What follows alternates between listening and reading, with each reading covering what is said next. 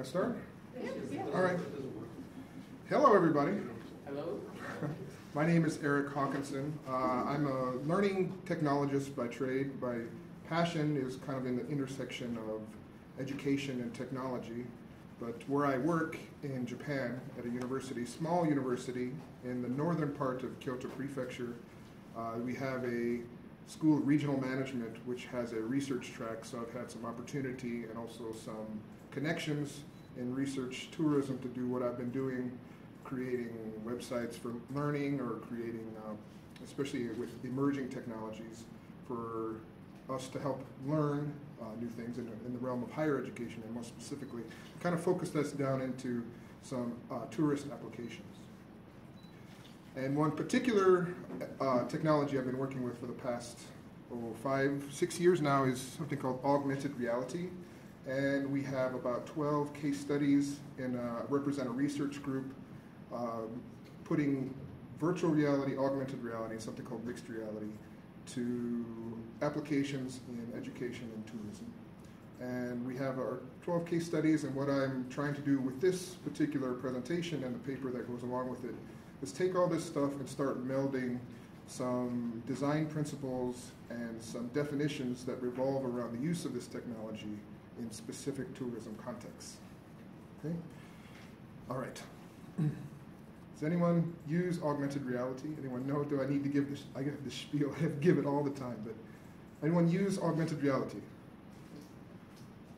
Anyone use virtual reality?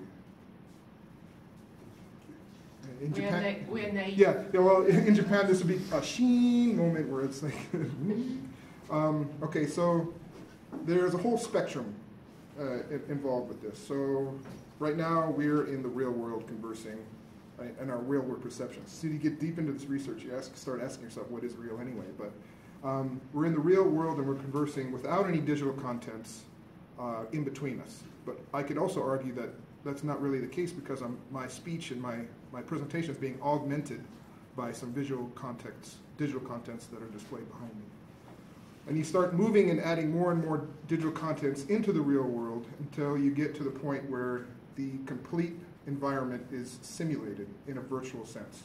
So virtual reality is taking you and your perceptions and putting them into digital contents, and augmented reality is taking digital contents and putting them in the real world around you. Does that make sense, everyone? Okay. So a good way to think about this is the evolution of media in marketing and education, right? So in a sense, when we started printing things, we started to do time travel with information, right? You put it in a book and it's trapped there for a long period of time for people to discover later on. And then we could do it with video and audio with recordings, but that was still trapped in a medium. And then we put it out on the waves to be able to be distributed to lots of people very quickly. And something very special happened with the internet, where that became two-way communication, this Web 2.0 environment. And then the mobile era, now we have all of the previous mediums carried with us at any given time. So we have all of those that came before it inside of our pockets. Now what augmented reality is going to do, and when I started doing this, it was still a debate whether this was going to be a new medium, but it's more and more looking like this is going to be the case, where it's going to take all the digital contents and the mediums that came before us, the print, the books, the magazines, the music, the radio. It's going to be taking out of our pockets, and now we're going to be putting that content everywhere, on top of a table, on a person's face, at a physical location, at an object, connected to a mood.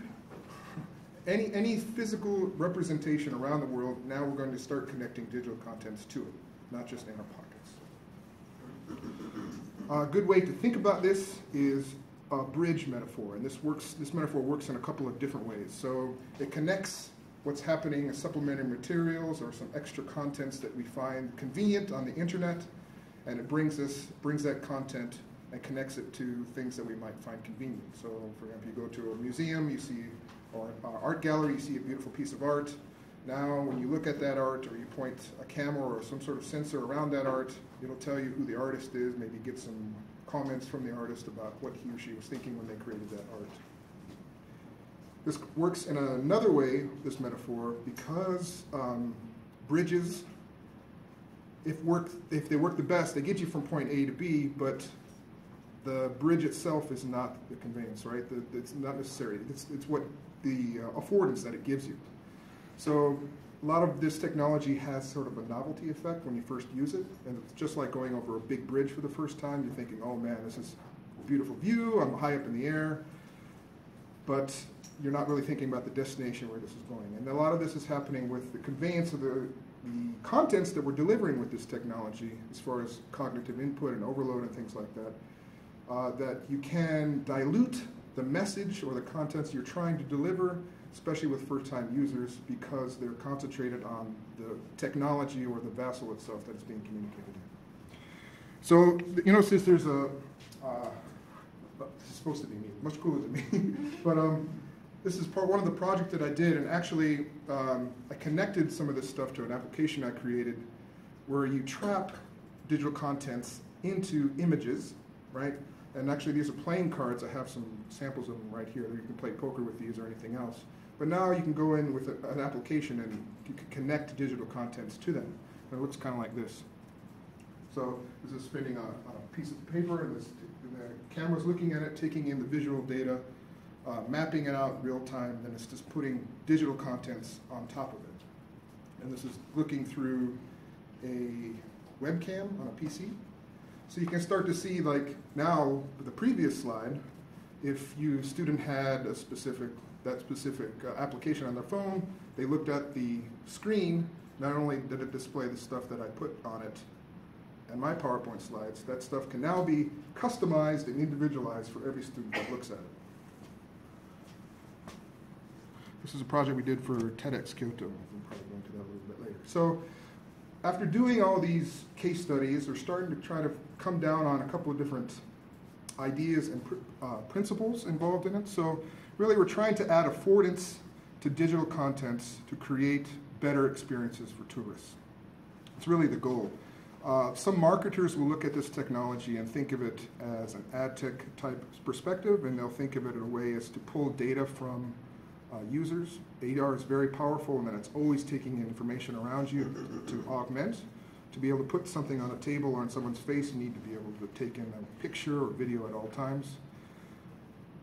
But if you're looking at what we just heard the last plenary session, from a destination point of view, we're really trying to make the experience of a user more, actually better, right? So